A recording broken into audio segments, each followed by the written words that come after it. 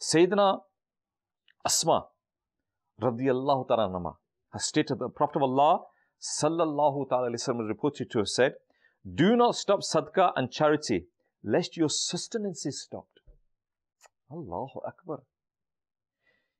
Do not stop sadaqah and charity, otherwise your sustenance may be stopped. Just think about it. That goes against our logic. That if we give, then we won't have to buy any money to buy our sustenance. But the Prophet of Allah sallallahu alaihi wasallam said, if you don't give, then maybe your sustenance will stop.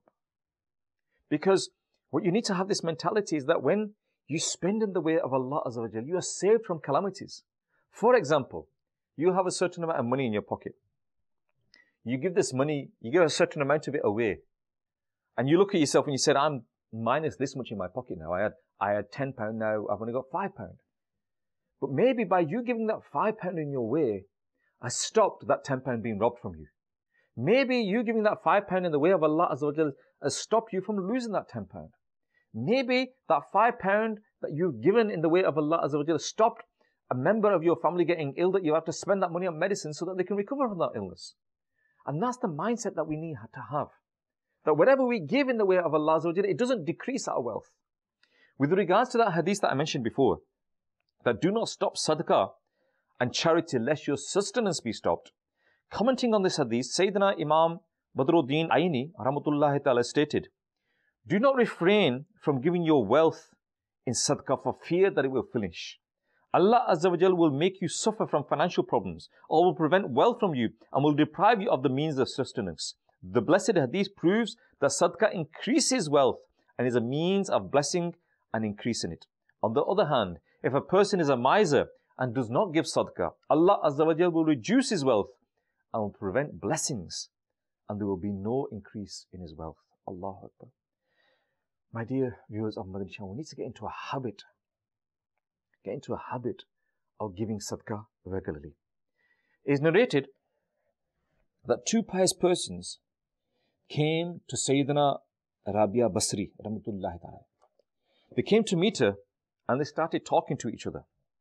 And they said that if she serves us food this time, it will be something very good, because we will be able to eat halal sustenance here. Because they said if we eat at her house, whatever the food we get, without doubt it will be halal sustenance. So at that time, when they went to her, she only had 2 rotis in her home, which she put in front of them. In the meantime, a beggar came and asked for something to eat. She immediately picked up them 2 rotis and she gave them to the beggar. Now these 2 people, the guests, they were surprised in seeing this, because now there was nothing for them. Soon a slave girl arrived at her home holding many rotis and humbly said to her, my madam has sent these.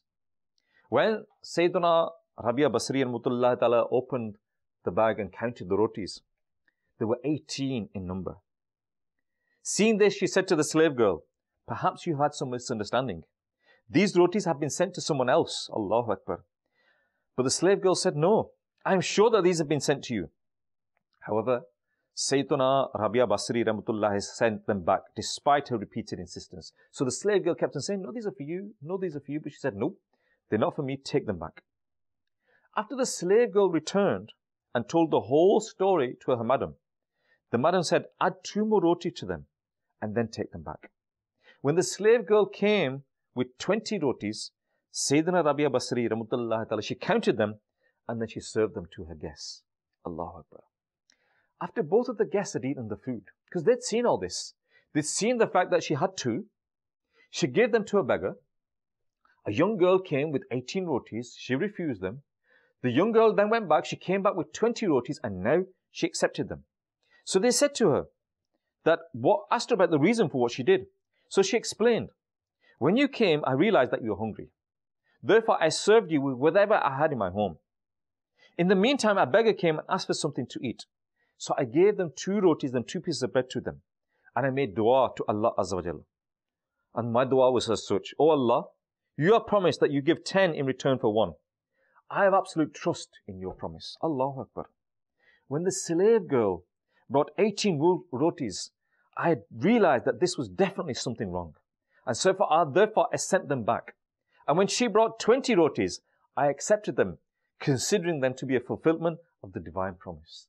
Allahu Akbar. The yaqeen, the iman, the solid iman there, that she said that, look, there is a promise that if I give 1, I will get 10 in return. So if I get 2, I will get 20 in return. And so when these 18 came, she realized that they weren't for her. And she said, when the 20 came, I believed that it was the promise that was made by Allah Azza wa Jalla, and that's why I accepted them. Allahu Akbar. We love Madani Channel. We love Madani Channel. We love Madani Channel.